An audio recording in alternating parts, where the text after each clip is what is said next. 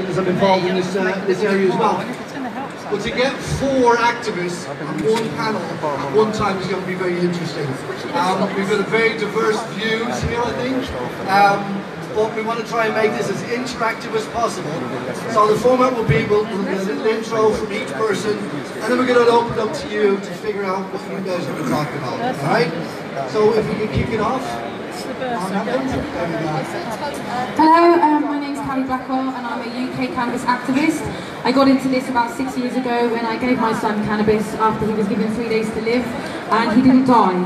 And so after that I've then helped other people in similar situations as myself and become a cannabis activist fighting for the full decriminalisation and access for all to cannabis.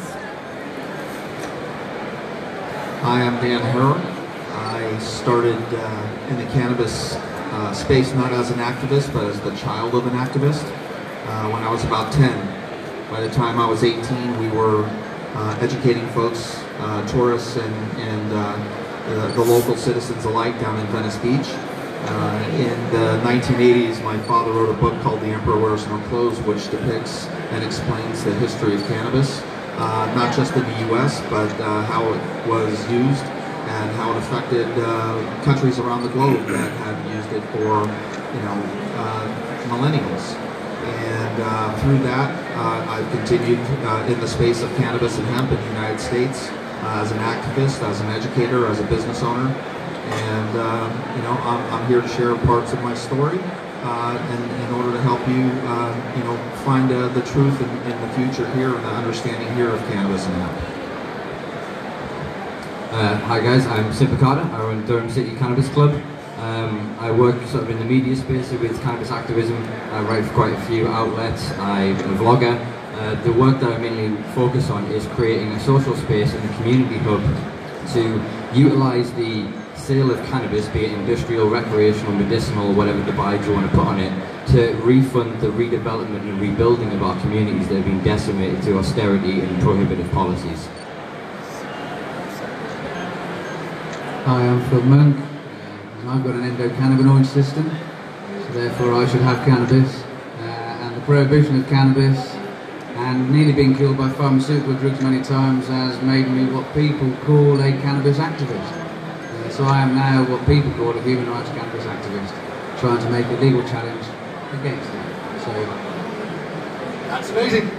Do we have any questions from the audience? I'm just going to kick this discussion off. Anybody? Anybody? There we go.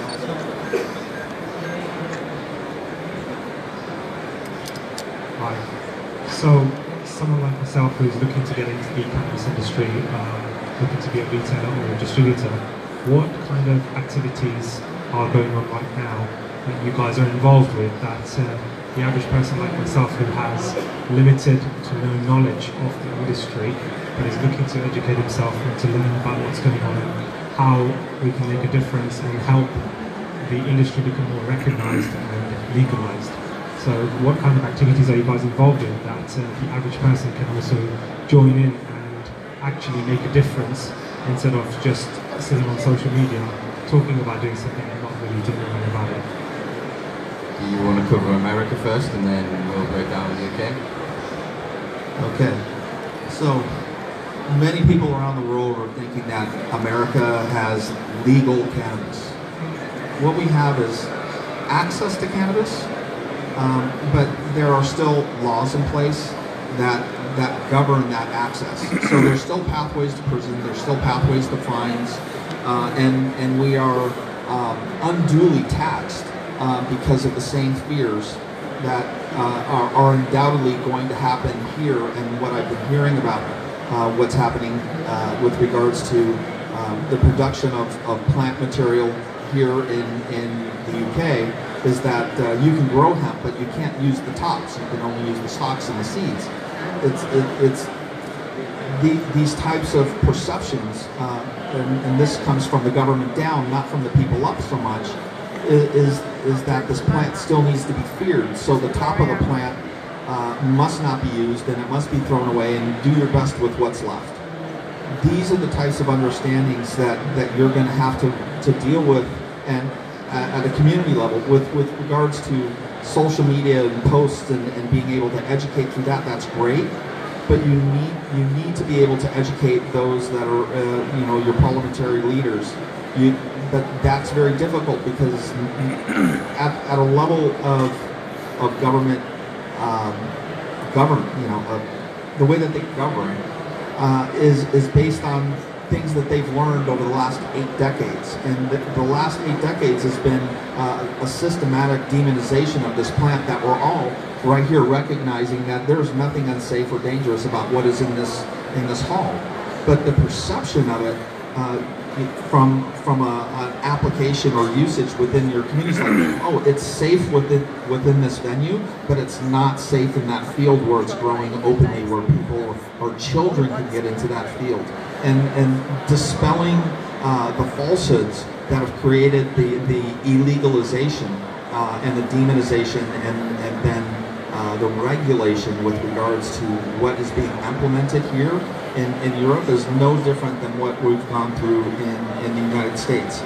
So it comes down to education, education, education, and there's plenty of education right here. You know, going back into your history books prior to the 1930s, you'll find that this plant has been a part of every part of the culture here in Europe for thousands of years. As long as there's been churches that are 1,000 years old, and buildings and palaces, all of these places all used hemp. All of them used this place, used this product, and it was highly prized. It's that education that needs to be returned back to your community so the fear can be removed from it.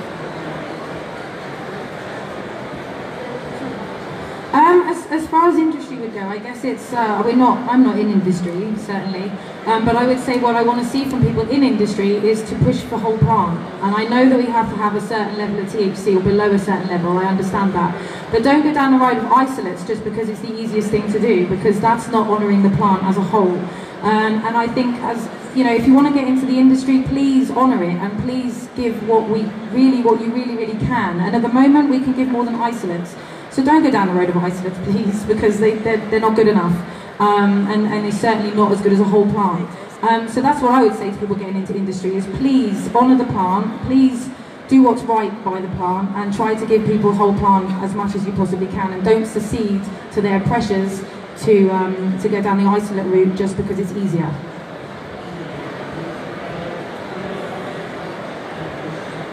Again, I suppose we're activists. We're in the industry, but we're not. We're not in the industry to profit. So it's more a case of my opinion or my experience directly. I've been lucky enough to travel to 5 legal states in America. I've experienced the Moroccan system, which is actually just you're the right kind of, you're a tourist, so you get it. There are places around the world where you treat differently for different reasons. What I want to see in this industry is ubiquity, access for everybody.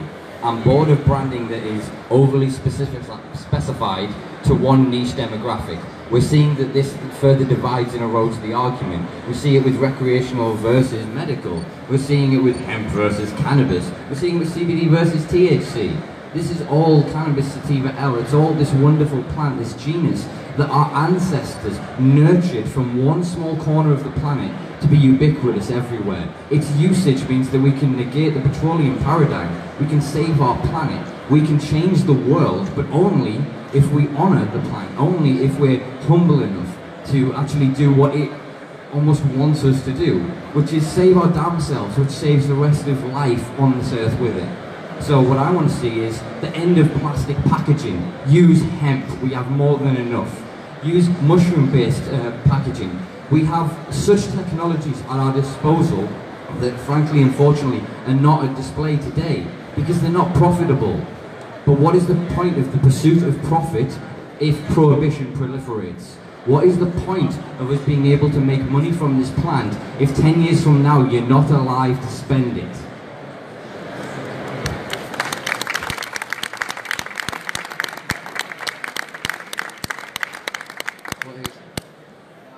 I agree. What people need to do, I can't speak from the business point of view because I'm not in business, certainly not paid. So I can't give you any business advice. Other people here have to give you business advice about sales and marketing. But I think anyone, first of all, should stop being scared of cannabis. They should stop being scared of THC. They should accept that hemp and cannabis are the same plants. Semantically, it's the same word.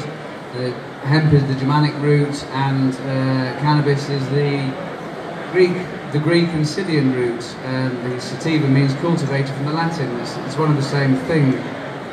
So stop being scared of it. Honour the plant. You do need to have the whole flower. I've only ever had the whole flower. I've managed my entire health since pharmaceutical drugs nearly killed me with nothing but the flower. I don't even know what isolates are because I am poor and I can't afford any of those great products. So for me, I suppose, what can anyone do? Get yourself some cannabis seeds, go home, grow your own cannabis, make your own cannabis products for yourself. Buy the ones that are available if you can, and if you get arrested, go not guilty all the way and challenge the charges, because there's no foundation evidence for the harm of cannabis. So if they have this no foundation of harm, of evidence, how can they prosecute you? So that's my advice as to what an individual, a person can do, is challenge this whole paradigm. And I would call on every industry here, if you all united actually together and challenge the Home Office, because why are they taking away the rest of this plant from us? Why are they denying us this plant? Why can I not have flowers? Why can I not have THC? And I don't believe there should be a limit either, because if you leave a limit in law, then you'll always have a niche market that will be fulfilled by somebody else, and that means harm, potential. So the only way to do it is to ubiquitous access, full regulation for those that want to buy it, and allow people that like me to carry on growing at home in peace without the fear of your door being kicked down, losing your home, years in prison, because I can homebrew alcohol, drink myself to death and give it to my friends to drink themselves to death, or I can grow fruit and vegetables to nourish my health. Cannabis is perhaps the most nutritious herb on the planet, maintains all of our body systems, so why cannot the poorest people in the world have a seed, grow it and nurture themselves, my endocannabinoid system with it? So that's what I'd say, grow your own.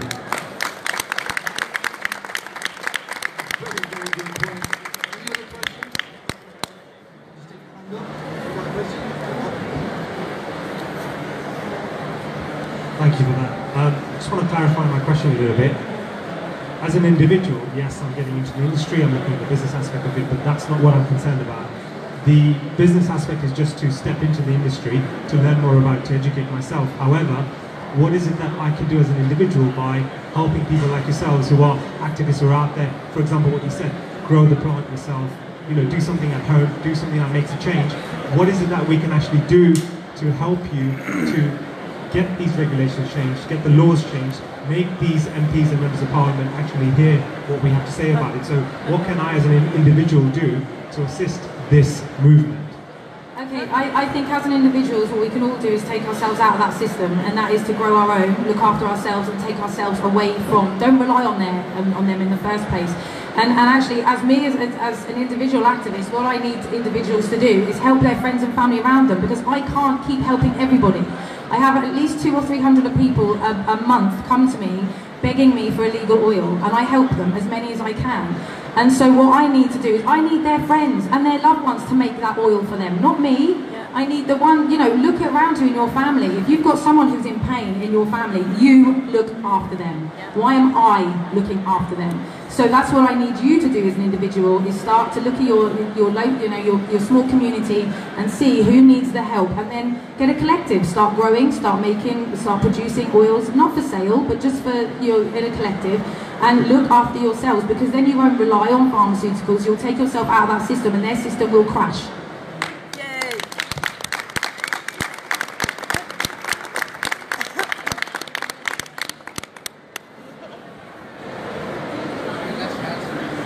Well, the other thing is that we need to also stop focusing on just single molecule, consumption.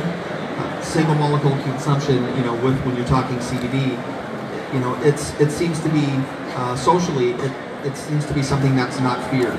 But when you start talking about whole plant, when you start talking about full spectrum oils, this starts to create some sort of anxiety with the community as a whole.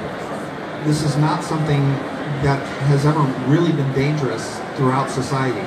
So when you ask what you can do for us is more what you can do for yourselves, is really educate yourselves, find your voice, be able to collectively within your communities, within the different cities or parts of this country, start organizing, start actually speaking about the truths and the access that our ancestors had, the application of all of the things that they used this plant for, one of which was health and well-being. Others were for industrial purposes. All of these things help us with regards to being an activist. It all helps to really dispel the fears and falsehoods that have created the situation and the understanding that we all know about or share or push back against today, because there's so much information that is based in truth that is available, but we're not seeking it out. We're not educating ourselves to the point where when you stand up within your communities, that your voice has power, it has meaning, there's substance there. And so the things that you can do is literally find your voice. And that is what we've done in the United States. We've had, you know, large crowds at different rallies, anywhere from 10,000 folks to 500,000 folks stand up at a single event and demand the access and the opportunity to work, to grow with, and to possess this plant that has been a part of all of our cultures, not just what's in the United States, not what's just been done in here in Europe, but around the globe for thousands of years. And it's that mentality, it's that foundation that you can stand on that will eventually change the understanding of what is happening and how it's happening here in England.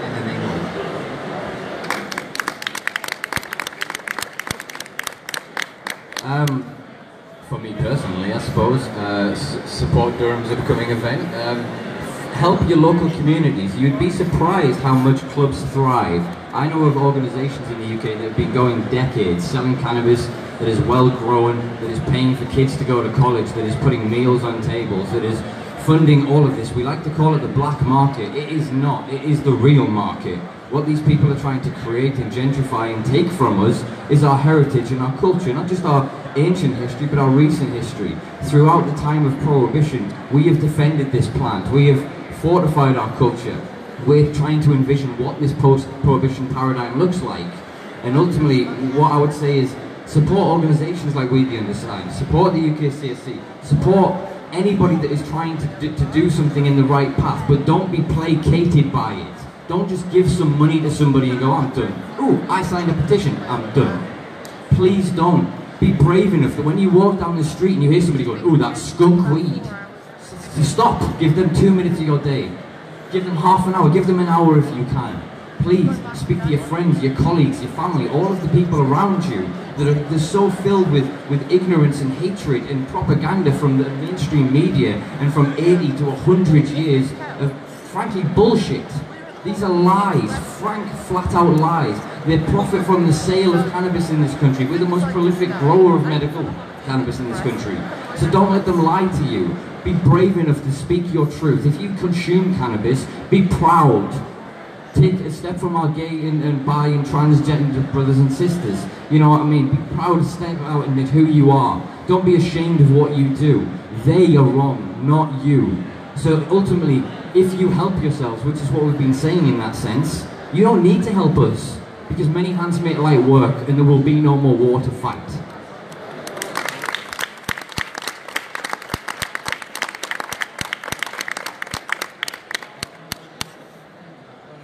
Keep it on point if I can, because I have a tendency of sidetracking.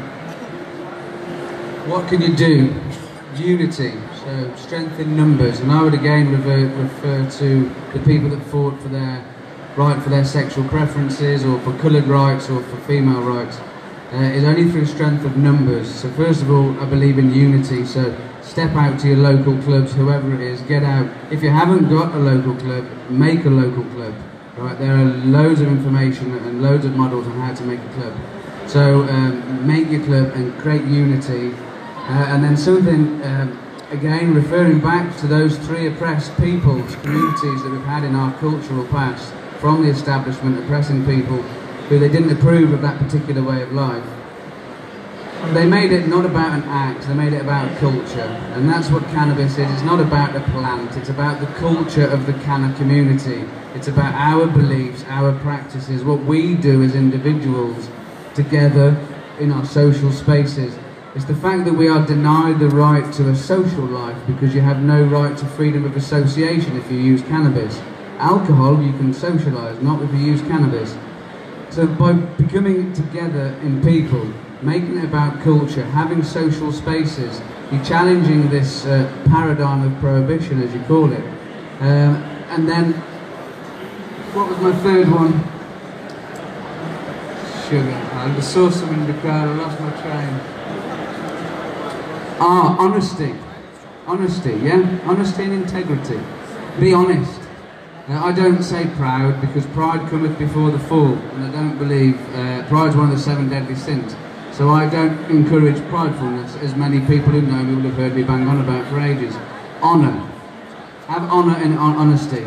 So when you see someone and you hide your cannabis use or your beliefs about cannabis, you're being dishonest. You're being dishonest to yourself, you're being dishonest to the person that you are having any kind of relationship with whatsoever. And if you're honest, if your relationship is based on dishonesty, you have no relationship. You might as well chuck it in the bin because it's based on lies. And that is the same if it's hiding a sexuality or the fact that I use cannabis. So, having hidden the fact I use cannabis from when I was 16, I was a teacher, I didn't hide, I hid it all through then. Only when my health depended on it, and I'd nearly died 4 times, that the laws no longer scare me, did I get rid of that fear. So you have to get rid of the fear because it's the fear that binds the mind.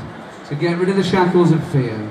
The laws are based on lies. Stop being scared of them. Unite as a people. Celebrate your culture. Be honest with anyone you meet. Anyone and everyone.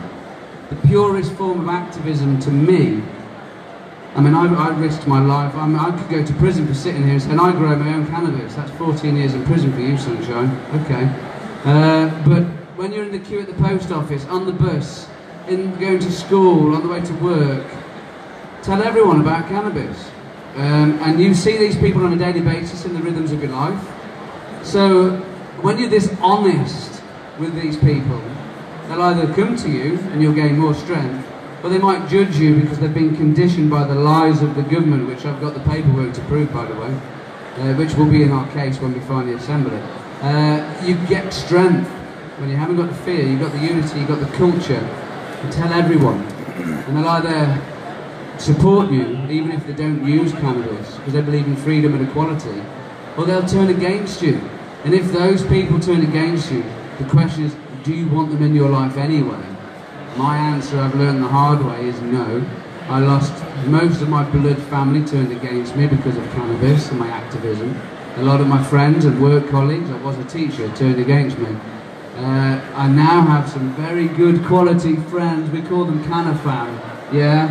I'm hoping Dan might be that, we've got to have a smoke later when we get down to it. You make more friends, you might lose people when you're honest, but with your honesty you gain more people, and you gain honest people, and you're all of the same mind and belief, and then your community comes, and the community gives strength, and they break us by dividing us.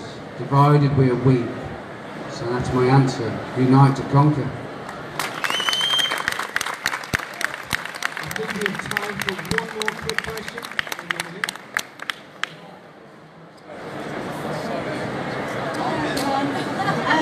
Just one question. I am on your side and I do understand growing your own cannabis and using it. Can you hear me? But I am a little bit concerned because I know young people who do use cannabis. But I also hear about side effects of anxiety, depression, paranoia. Can you explain that to me a little bit as well, please? Yeah. Okay. It's down to prohibition. If people are having detrimental side effects from their cannabis use, it's down to prohibition because they can't have access to cannabis that actually works for them. Because there's over 5,000 different strains, and each strain works differently.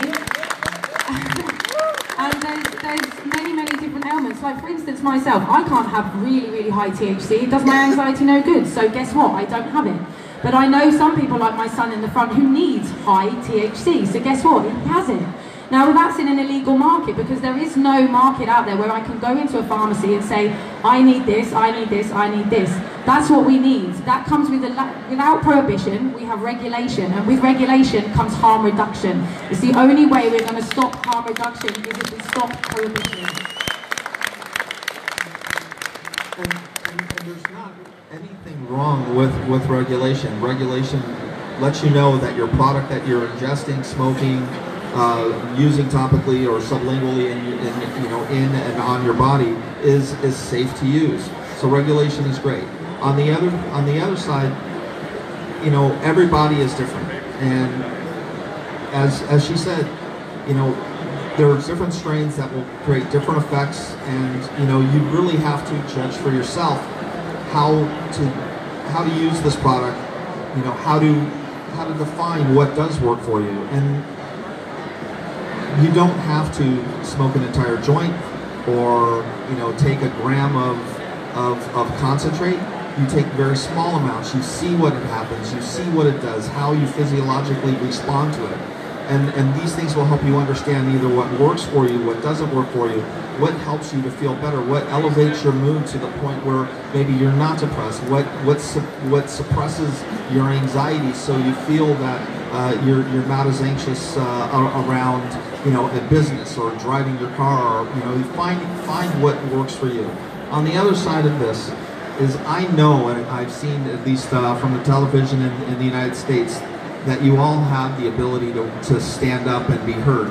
Because when our crazy frickin' president came to the UK, you all went out into the streets in numbers that I was absolutely in love with. The fact that you blew up a giant Trump and paraded it around for the baby that he is, the voices that were there, the energy that was there to say, this person shouldn't be here, that same energy, that same intention should be used within this space to talk about this product and these plants and this access. And you have the voice. You don't need me to tell you, I've seen it. Take your power back, find your voices, stand up and be heard.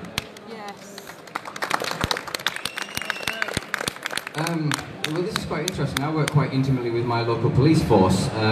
We did a thing where I went through a community championship. They paid for me to do a course with several of their officers to learn how to better engage with the community. I taught them as much as I could about every drug, about my experience of taking most drugs and having quite a rough upbringing. This softened their edges to recognise that actually, yes, it is the harms of prohibition that are far more than the plant. At the end of one of the meetings with my local sergeant, who basically said, we want to refer people we're finding on the street to you, so they can go to the clubs, they can get safe, organic, tested cannabis, regulated under our model that's beneficial for the community. He then said, there's these two teenagers though, and they're stealing everything that isn't nailed down to buy skunk. And I went, mate, do you know skunk? Is it skunk number one? Is it sweet skunk? Is it super skunk? What kind of skunk? And he immediately got on the back foot. I explained to him about the different strains and about whatever else. He apologised for the derogatory term. Then he went on to go, okay then, why are they doing this? Because they're buying for £20 1.6 20 bags, when for £40 at home they can grow an ounce of organic, clean tested cannabis. A lot of the psychotic episodes and a lot of the issues that people are having with cannabis' side effects are consequences of its cultivation under prohibition. The substances that are added to it, pesticides, then various molds that cause things like aspergillosis. The main side effect of that is psychosis. There's also the unbelievable mountain of data that shows that 77% of Europeans mix it with tobacco. Tobacco is a known psychosis-inducing substance. There's your issue. We've been looking at this the wrong direction. So if we want to protect the youth, we legalise, we regulate, and we proliferate. You use the same thing I do every time. It's education, education, education. That's the only way out of this.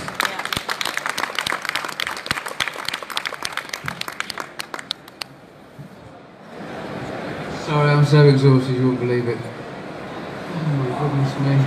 What's the question, boss? Youth consumption anxiety was what you mentioned, wasn't it, specifically? And the side effects of cannabis. Okay. So far, everything that everybody else mentioned, all of that above.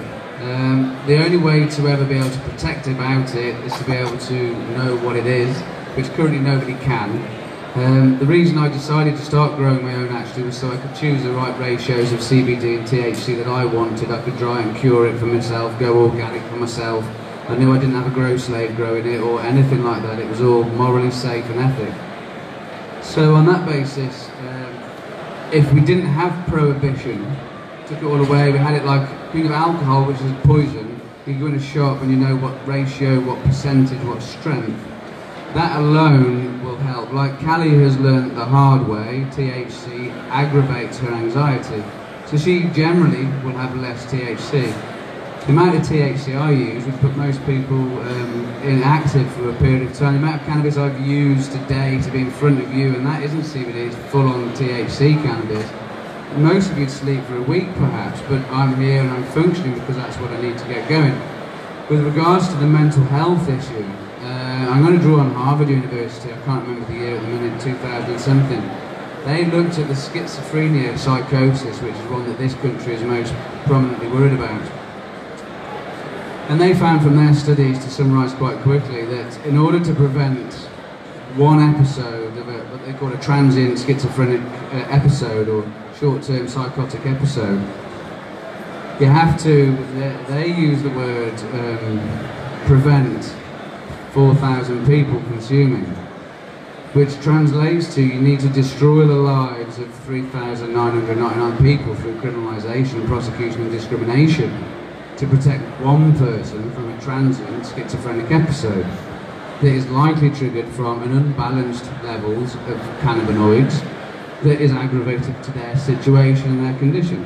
In other words, regulation would solve the problem, education would solve the problem, and then also, as Callie learned the hard way, experience is the final answer, because as we will often say to anyone that doesn't know anything about cannabis, low and slow. If you go to the doctors and they prescribe a drug for you, they also go low and slow. They don't chuck you on a maximum dose. I know for myself through side effect stuff, there's reasons for that. So it's the same with cannabis. And as Dan mentioned, you can have your joint, you can put it down. Edibles are a different game, respect them. And it's about experience, knowledge, and that's it really. But currently, all of this fear of mental health is exaggerated and blown out of proportion and used to create fear to maintain the prohibition paradigm that our medical cannabis is safe and your street recreational cannabis is dangerous, when the fact is cannabis is cannabis. I grow Jack Herer strain, which was your good dad's strain. Bedrocan is sold by the Dutch government for thousands of pounds. They call it a medical strain. They're both the same strain. So cannabis is cannabis. It's what you use it for. Thank you.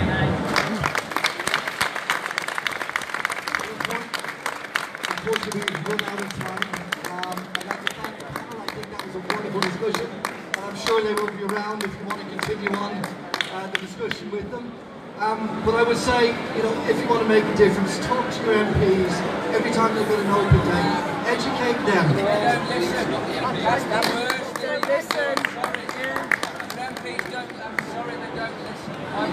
Yeah, but they need to be educated. We tried!